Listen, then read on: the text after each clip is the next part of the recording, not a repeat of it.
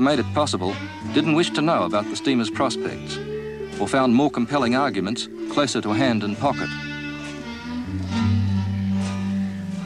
Some conservationists would argue that navigation of the Murray is damaging to the natural state of the river. I think we get the rivers we deserve, and the skeletons of riverboats are symbols of our neglect, of our failure to love and care for this beautiful river. To me, this wreck and the river it lies in are our national estate, the things we must keep and cherish and restore.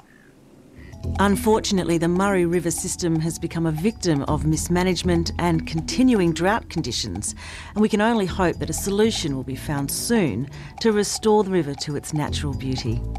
Now to a location with plenty of water. The spectacular coastline on Tasmania's south coast is home to Bruny Island Charters.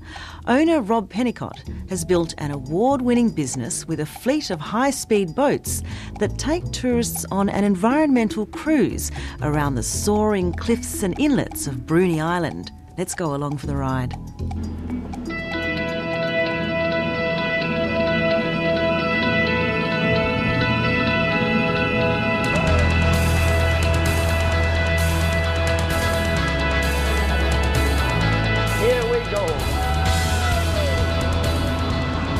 The way Rob Pennicott sees it, a 3-hour environmental cruise on one of his boats off southern Tasmania is a journey you'll probably never forget.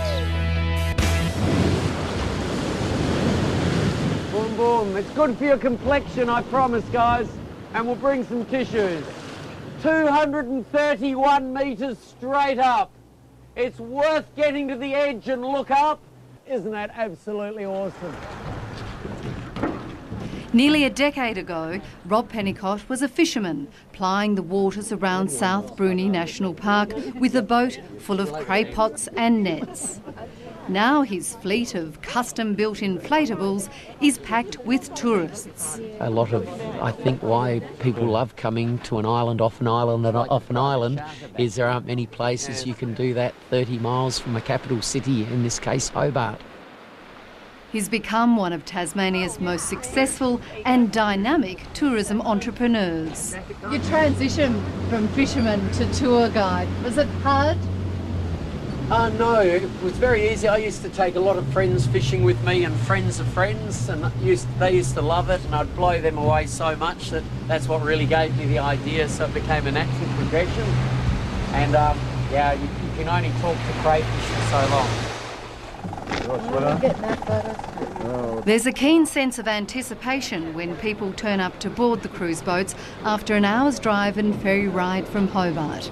Some paying extra to travel on the company's buses and eat at its restaurant. How are you? Good, thanks. You're on the full day tour today, are you? We are. Yes. Yep, yes. great. If you'd like to just head through to the kitchen, they'll look after you with a muffin and a hot drink.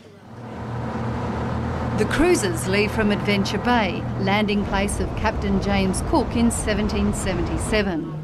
These seafarers, though, are decked out in more suitable wet weather gear as they pass huge dolerite columns en route to the Southern Ocean. It's more spectacular than I thought it would be. The rock formation is just fantastic, I think. With Antarctica just 2,500 kilometres away, don't be fooled by the skipper's shorts. It can be really cold and there's often a rolling swell. How do the passengers go with seasickness? Sure. We take it very seriously, and we have done a lot of research on it, and we've actually found the technique to minimise seasickness, and statistically we have about 1 in 400 seasick. So what's your secret? Ginger is fantastic. He hope he knows what he's doing when he gets so close to the rocks. Does he know what he's doing? We hope he does. Be careful, it's a bit slippery, but just put a When he hand down started, here Rob and very Pennicott slowly was at the helm every single day for at least 7 months of the year. The first few years were very hard. I'd go with one person, some days I'd have none, with still the expenses, and each year it got busier and busier. And then year 7 we made a big plunge to get 3 boats like we've got now, which are 12.5 metre rigid inflatables, each one taking 42 passengers.